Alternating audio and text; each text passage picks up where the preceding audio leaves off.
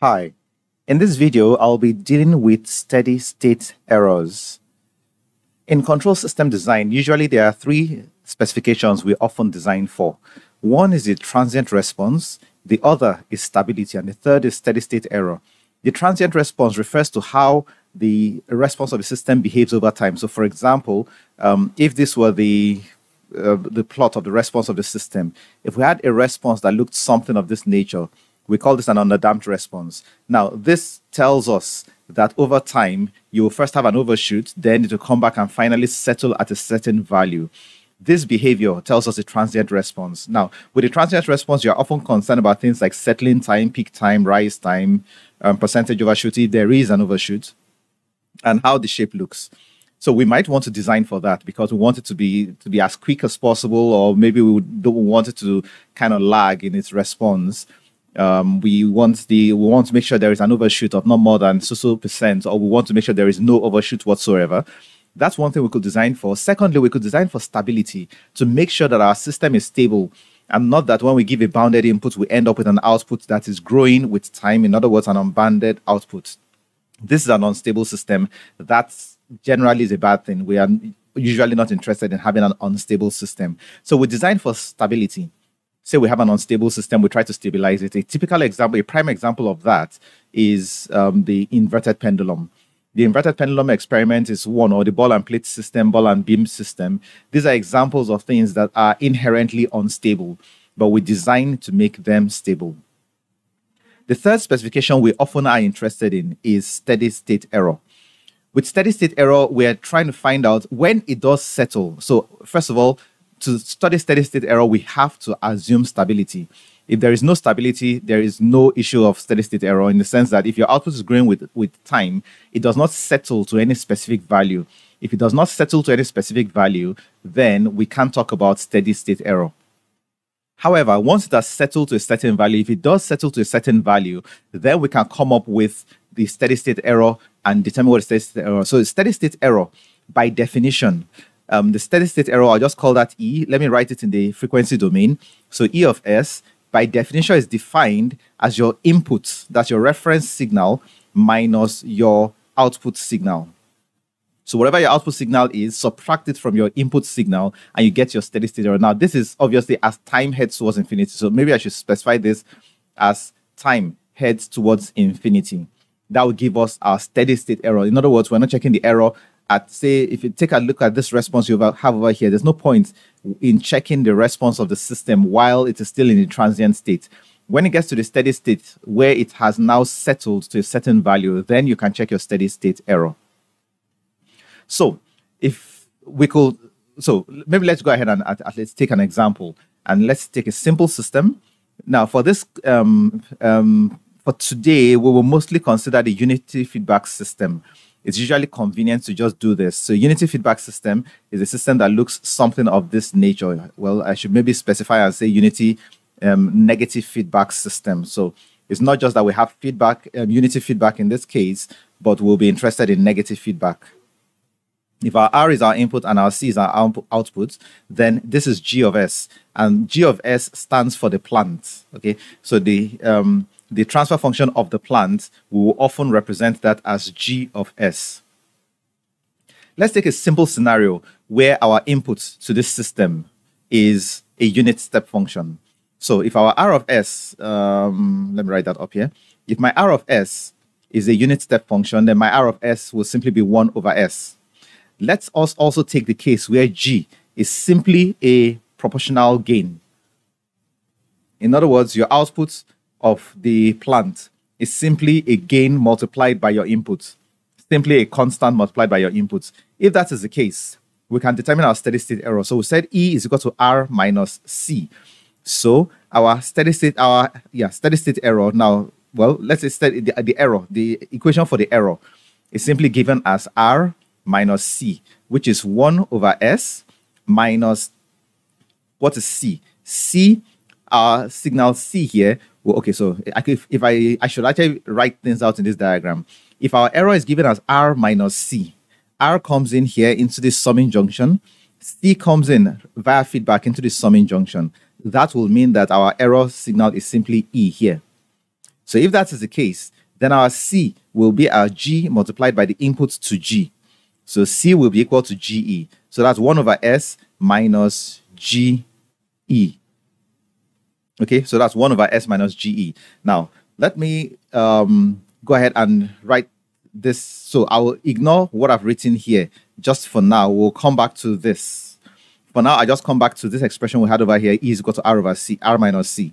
So if E is equal to R minus C, that means E is equal to R minus GE. Okay, E is equal to what? R minus GE. If we have that, then we can take all the E terms to the left-hand side of the equality sign. That gives us E into 1 plus G being equal to R. And that means that our E, we now have an expression for E that is equal to R over 1 plus G. Let me write this G better. So we have an equation that works for us. This is an equation for the error. At any point in time, we had error. So we have two equations for the error at present. Error is given as R of S minus C of S, or as which is usually the case, because we have the inputs and we have our plant, then we can represent our error in terms of the input and the plant. And that will simply be R of S divided by 1 plus G of S. This is the equation for error. Not necessary for steady state error, but it's the equation for error. So I'm now going to use this equation here, E is equal to R over 1 plus G. I'll now plug in these values we have for R and G, since we're given the R and we're given the G for this particular example. So for this particular example, my R is 1 over S. My G is equal to K, 1 plus K. So this gives us 1 over S over 1 plus K. Now, 1 over S, so let me rewrite this expression. That's 1 over 1 plus K. If I multiply this by 1 over S. Writing it in this way because 1 over 1 plus K is simply a constant. 1 over 1 plus K is a constant. So this is a constant multiplied by 1 over S. By the time we take the inverse Laplace transform of this, that gives us E of t. The time function of the error is equal to 1 over 1 plus K. Let me give myself some more room to write. 1 over 1 plus K multiplied by U of t. Or I'll just leave that as 1 over 1 plus K.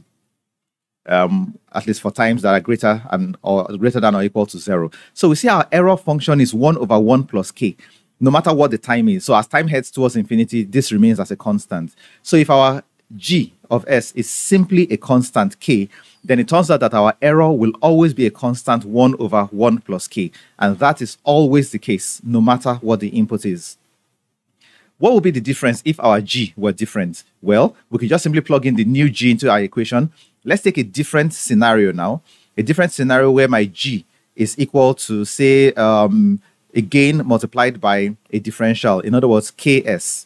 If my G of S is equal to Ks, then my steady state error, E, remember E is equal to R over 1 plus G. So E will be equal to R, 1 over S, over 1 plus G, 1 plus Ks. Okay, so 1 over S over 1 plus Ks. We can go ahead and solve this out.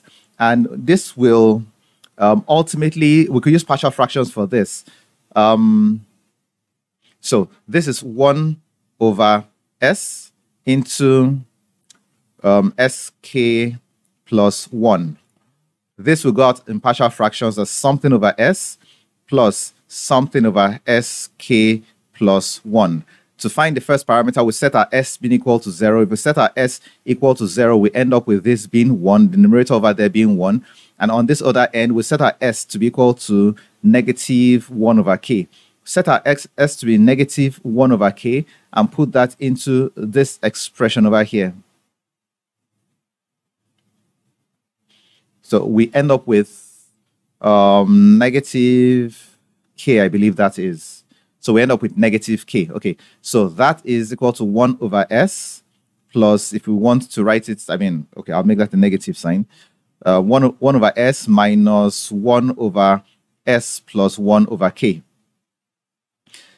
Based on this expression, take inverse Laplace transforms. We arrive with the error function, which will be equal to inverse Laplace transform of this first term here is simply my U of t. I'll write that as 1, minus this other expression over here is my exponential function, exponential of minus t over k, I believe that is. So this is my error function. Now, as time, if we want to find our steady state error, our steady state error is e as time heads towards infinity. I'll just simply write that as e of infinity. Make our time function infinite. Exponential of negative infinity gives us 0. So the steady state error will simply be equal to 1. So we see in this particular case that no matter what your k is, your steady state error is not dependent on k whatsoever. In the first case, when our g was simply equal to k, when your g was simply a gain, your steady state error was dependent on your gain. Whatever your k was, the larger your k, the lower the steady state error. The lower the k, the larger your steady state error, even though the minimum steady state error you would have in that case would be 1 if your k was equal to 0. Minimum steady state error would be 1. After that, and beyond that, it will always get larger. It just gets... Okay, so as k gets a whole lot... Sorry, what did I say about that? Okay, so if you wanted your... Sorry, I'll take that again. Your steady state error. If your k was equal to 0, your steady state error will be 1. And then after that, your steady state error will keep on reducing as you increase your k. So if you increase your k all the way to a very, very large value, it becomes... Then your steady state error becomes a whole lot smaller. So you could reduce your steady state error by increasing your gain. In this case, you cannot do anything about your steady state error by adjusting the gain. If your g is equal to ks, then your steady state error will always be 1. So that's for a differentiator, you know, as a differentiator with a gain. Let's look at another case where my g of s is different. Let's say my g of s was equal to, say, k over s. In other words, an integrator in this case multiplied by a gain. If that was the case, then we can get our steady state error as being equal to, again, remember it is r over 1 plus g. R, we're keeping it as 1 over s. So 1 over s over 1 plus g. G in this case is k over s. If that's the case, let me multiply through by s. We end up with 1 over s plus k. 1 over s plus k, this is our error function. Take inverse Laplace transforms. We arrive at the time function for our error. And this is simply the exponential of minus t over k. Okay, so simply the exponential of minus t over k. Now, if that's the case, then as time heads towards infinity, e of infinity. Now, I should mention that I'm simply writing e infinity to make life a lot easier. Actually, what I should write, okay, let me write things, let me be a little pedantic. To find the steady state error, I should find the limit as time heads towards infinity of e of t. Now, in this case, it's exactly the same thing as finding e infinity. Just simply slotting e infinity in here, slotting infinity for t, and you get the answer. So we find our steady state error as 0. So in this case, we see that an integrator with a gain has a steady state error of 0. And in this case, the gain also does not matter. No matter the value of the gain, your steady state error remains as 0. So we can always find a steady state error to any system whatsoever. If it's in the unity feedback form, then we can simply find our steady state error by saying E of s is equal to R of s over 1 plus G of s. And really, that's the whole story about steady state errors. We could ask the question, what if it was not in the unity feedback form? If it was not, if our system is not as a unity feedback system? Well, let's take a scenario. Let's say we had this, again, I'll at this point draw a regular form that we're used to, a form that we're typically always used to. And this is where you have G and we have H in the feedback. So let's draw a feedback element here. H is in our feedback.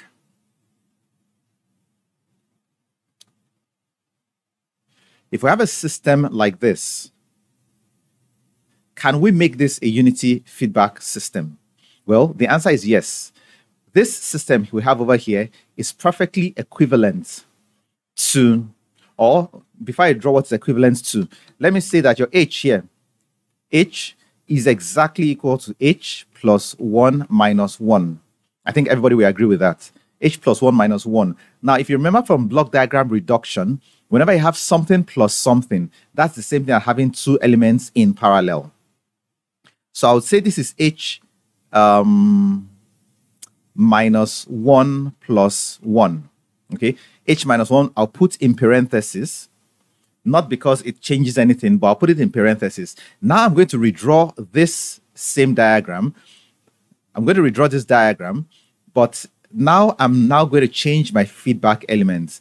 So my G element, I'll keep it, I'll keep my G elements. Now I will have an H minus 1, and then I will have another feedback element that makes this a unity feedback system. So that's my C. So this comes in here, and the output of this goes in there. Same way we had it before, negative. But now, remember, this is H minus 1. I now need to add 1 to it. So I'm going to place another feedback element with a unity transfer function in parallel with this. So it will have to have the same input and the same output. So now I have one more feedback loop, also negative feedback. So that now this is the same thing as saying this whole thing is negative feedback, and this is H minus 1 plus 1. So I've implemented this same circuit or this same system over here. Okay, having implemented that same system over here, now that is equivalent to a unity feedback system that I can draw this way. Now I'm going to take a feedback or reduce these two together and keep my unity feedback. By the time I reduce this, remember what you have as reduction will be G over 1 plus G times the feedback element, or feedback transfer function, that's H minus 1. Okay, so this now is my, if you want, forward path gain. And now I have a unity feedback system.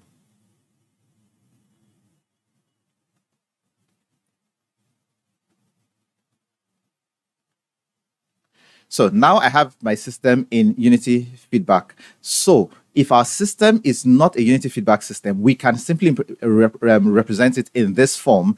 And now we can just make use of our equation, taking this entire expression over here as G. So if we were to find the steady state error of this system over here, we will have our E of S being equal to the R of S, which is what we had, over 1 plus, it used to be G. Now what we have over here is this entire expression. In other words, G over 1 plus G into H minus 1. So for whatever system it is you have, you could just simply make use of this, equation if you want, or this method that we've just come up with, and you can arrive at your steady state error. Arrive at this, find the inverse Laplace transform, and then you find your time function of your error. But do we have to do that? Well, the answer is no, because if you remember, one of the entries in the Laplace transform table, in every Laplace transform table, is something that says that you could find a time signal, you could find the final value. It's called the final value theorem. Okay, the final value theorem tells us that we can find the final value of a theorem. So if we want to find the error as time heads towards infinity, that is the same thing as finding the limit as s tends to 0 of s multiplied by the Laplace transform of that particular time function. So the final value of the error, or if you want your steady state error, is simply the limit as s tends towards 0 of s multiplied by the Laplace transform of the error signal. So now we have another equation that we can work with. And for the rest of this discourse, I will make use of this unity feedback system we have been dealing with. In other words, G in the forward path.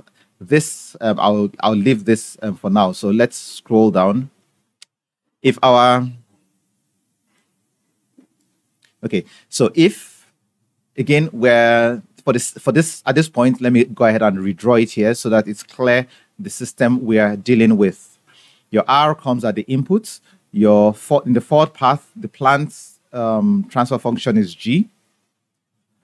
The output is C, and we have unity feedback. So for this system, we already said we have an error signal there, and our E is given as r minus c, but that is also given as r over 1 plus g. So given this expression, then it means that our E infinity, that's our final error, or which we will now start calling our steady state error, ESS, that is simply equal to the limit as s tends towards 0 of s multiplied by E of s. Now we know E of s is r over 1 plus g. So this is the limit as s tends towards 0 of s multiplied by the error, which is SR over 1 plus G. And for all intents and purposes, this works for us. So we can use this expression at any point in time to determine the steady state error.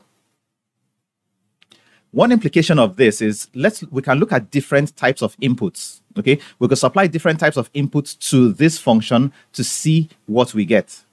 So say we want to find our steady state error given a step function. If our r of s, so let's say if r of s is equal to 1 over s, then let's find our steady state error. So this, sometimes you'll see people write this sometimes as E step infinity. In other words, the steady state error for a step function will be equal to the limit as s tends towards 0 of s r of s over 1 plus g. R of s is 1 over s, so this is s times 1 over s divided by 1 plus g, which is the limit as s tends towards 0 of 1 over 1 plus g. So this is our steady state error if our input is a step function. Okay, if our input is a step function, this will be the steady state error. Let's look at another scenario. Let's assume that our input is a ramp, a unit ramp. If it's a unit ramp, then the Laplace transform is 1 over s squared. Then E ramp of infinity will be equal to the limit as s tends towards 0 of s multiplied by 1 over s squared over 1 plus g. This will be equal to the limit as s tends towards 0 of 1 over s plus sg. Now, if you try to find the limit of this as s tends towards 0, we can easily see that the limit of s as s tends towards 0 will be 0. So this in all will give us the limit as s tends towards 0 of 1 over sg. So if our input is a ramp, a unit ramp, the steady state error is 1 over sg. The limit as s tends towards 0 of 1 over sg. If the input is a unit step, the error, steady state error, will be limit as s tends towards 0 of 1 over 1 plus g. Let's take the last typical case we often think about, and that is if we had a parabolic input. So if we had a parabolic input, on the other hand, then say that's r of s is equal to 1 over s cubed. Then our steady state error, I'll just simply call it ESS. Our steady state error will be the limit as s tends towards 0 of s multiplied by 1 over s cubed divided by 1 plus g. And I think it is clear that this will also come out to be like the ramp. This will come out to be 1 over s squared g. So we have this expression that we can simply make use of. Now, this is just, we're doing all of this to just try to make our work relatively easy. So if we're given any particular system, if we're told that this is a unity feedback system, and say, for example, your g of s, let's say we're given that the g of s is equal to 10 into s plus 20 into s plus 30 divided by, say, s squared into s plus 25 into s plus 35 into, say, s plus 50. If we're given this system and we're told to find the steady state error, let's say we're told to find the steady state error using a number of different inputs. Let's say we're given that r of t, that's our input now, is equal to 15 u of t. If our input is 15 u of t, then we can find our steady state error. Well, let me just go ahead and find the time function. So our steady state error will be equal to the limit as s tends towards 0. We could do one of two things. We could just come ahead and use this formula, but I need to point out that this formula works for 1 over s. In this case, what we don't have is 1 over s. What we have is 15 over s. So just to make sure that things are clear, I'll go ahead and work from first principles. Or if you want, I'll go back and work all the way from this expression over here. Limit as s tends to 0 of SR over 1 plus G. If R of t is equal to 15 U of t, that means that R of s is equal to 15 over s. So this is the limit of s times 15 over s divided by 1 plus G. I'll simply leave it as G for now. Okay, I'll just simply leave that as G for now. I should probably also, well, okay, I'll just let this be. Okay, so let me not just let it be. So I'm going to move a bit to the right and just write one more expression for each one of these terms. Our steady state error for a step input signal, we can as well write this as 1 over 1 plus the limit as s tends towards 0 of G of s. I think this is clear because 1 is a constant, 1 is a constant. The only thing that will have that will be dependent on s will be G. Okay, so we can simply write this expression in this form. In the same way, for the ramp input, we could write this as 1 over the limit as s tends towards 0 of Sg of s. And for a parabolic input, we could write this as being equal to 1 over the limit as s tends towards 0 of s squared G of s. Okay, it just occurred to me I didn't write that out earlier on, so I decided that we should write that. So coming back here to this expression, s will cross out and we're left with 15 over 1 plus G. So this is the limit as s tends towards 0 of 15 over 1 plus G. Now I can rewrite this as 15 over 1 plus the limit as s tends towards 0 of G of s. I wrote it this way because I do not want to write out this G of s expression more than once, really. So let me go ahead and find this expression, and then I'll plug in the value in there. So the limit as s tends towards 0 of G of s, that will be equal to, as s tends towards 0, we can just plug in the value of s as 0 in each one of these cases. So in my numerator, we'll have 10 multiplied by 20 multiplied by 30. In the denominator, we have 0 multiplied by 25 multiplied by 35 multiplied by 50. I think it's clear that the denominator here will be 0, so this gives us infinity. Okay, so this will give us infinity, 1 over 0, which is infinity, or undefined, depending on how you look at it. So, which that's equal to infinity. So this expression over here will now be 15 over 1 plus infinity. 1 plus infinity is infinity. 15 over infinity, that gives us 0. So our steady state error for an input, for a step input, for a step input of amplitude 15 will be 0. There will be no steady state error whatsoever. What if the input had been different? What if we take the case where R of t is equal to 15t?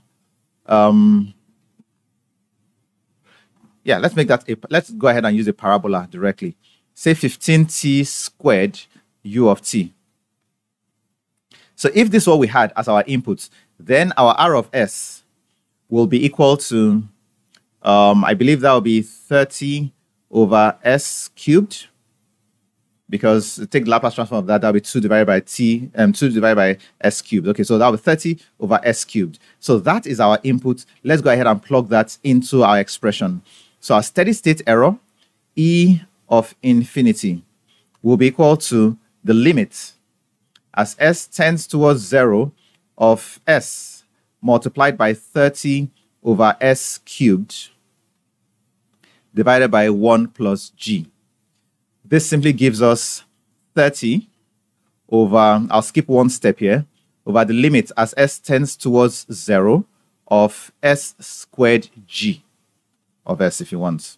Okay, so this is now what we're going to need to find, this denominator. Once we can find the denominator, we have our solution. So we want to find the limit as s tends towards 0 of s squared multiplied by g of s. I'll go ahead and rewrite this whole expression over here so that the answer, since things I'm beginning to scroll off the page. In our numerator, we had 10 s plus 20 s plus 30. So we have 10 into s plus 20 into s plus 30. In our denominator, we had s squared, but then we're multiplying this by s squared. So this s squared will cross out this s squared, and we're simply left with s plus 25, s plus 35, s plus 50 in the denominator. So s plus 25, s plus 35, s plus 50. Now we can come up with this expression by simply substituting 0 for s. So that gives us 10 times 20 times 30 divided by 25 times 35 times 50. Okay, we could go ahead and do this computation and we arrive at some value. The specific value I will arrive at, okay, well, maybe I should try to do a bit of the computation, but then I don't think I'll run this all the way to the end because it's not really worth our time to find this full solution right now. This is 125 multiplied by 35, and I'll just stop at this point. Point we get is that we have a finite value. Okay, so this will be a finite value. I'll go ahead and plug this value back into this expression here. That gives me that my steady state error is equal to 30 multiplied by 35 multiplied by 125 divided by 600, I believe that is. So this will come out to be a specific number. And this number is not 0. This number is not infinite. So we get to see that for the same system, nothing has changed in the system. Nothing has changed in the arrangement. So nothing has changed in the system in all. Nothing has changed in the plant. Nothing has changed in the entire system. All we have done is change the inputs. For one type of input, a step function, we arrived at 0 steady state error. But for another input, a parabolic function, we arrived at a finite steady state error. It is not 0, it is a finite value. And at this point, I can go ahead and tell you that if we had supplied a ramp instead, we would have also gotten a 0 steady state error.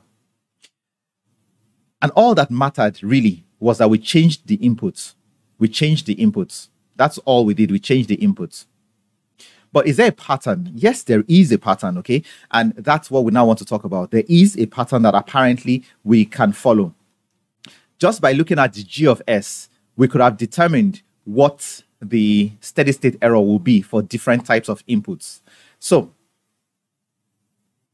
given, once again, let me draw this out, given a unity feedback system that we're used to, any unity feedback system, okay, any unity negative feedback system that we use, say R, C, G, and our E, given this system, we can simply look at the G, and what your G is will determine a lot what your steady state error will be. Now, to try to motivate that, come back to look at this G.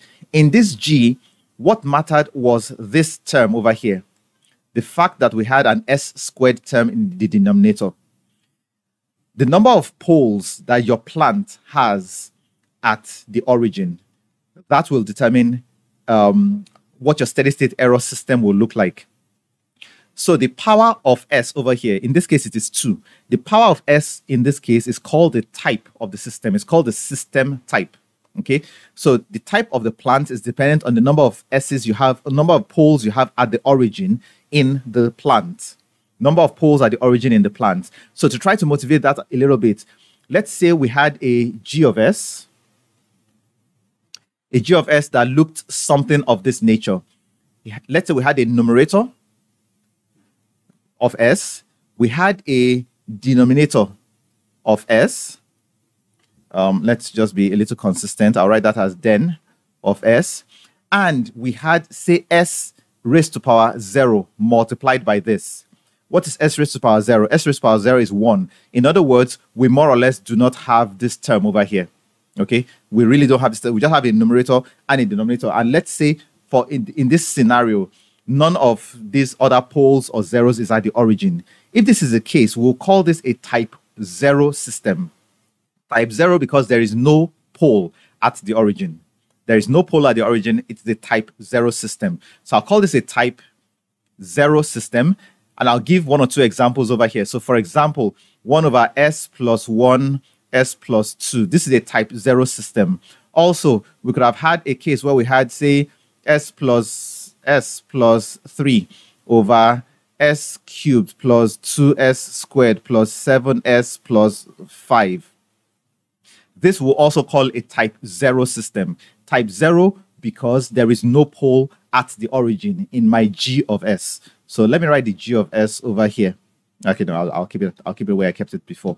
Okay, so because there is no pole at the origin, this is a type 0 system. Let's say, on the other hand, we had something like this. Numerator of s over s multiplied by denominator of s. Then at this point, I think you know that I'm going to say that this is a type 1 system. Okay, type 1 system because there is one pole at the origin. Examples of this could be 3 over s into s plus 1. This is a type 1 system. S plus 5 over s into s squared plus 8s plus 2. This is also a type 1 system. There is one pole at the origin in your g of s. The final class of system, the final type of system we often talk about are type 2 systems. And this is, this I think you already know means that you have two poles at the origin. So s squared times den of s. This is a type 2 system. And examples of this could be, say, something like 8 over s squared into s plus 1. Or you have 15 over s squared. Or you have, say, s plus 2 over s squared into s cubed plus 8s squared plus 9s plus 1. Okay, so these are type 2 systems. Okay, these are type 2 systems, and that is important. These are type 2 systems. I'll stop this video at this point, but in the next video, we'll now talk about type 1, type 0, type 1, and type 2 systems. How can we get the steady state errors without even doing any computation? Or how can we estimate what the steady state error will be without even doing any computation? This system here was a type 2 system, and so a step input gave us a 0 steady state error, and a parabolic input gave us a finite value as the steady state error. In the next video, we're going to formalize this concept. See you in the next one.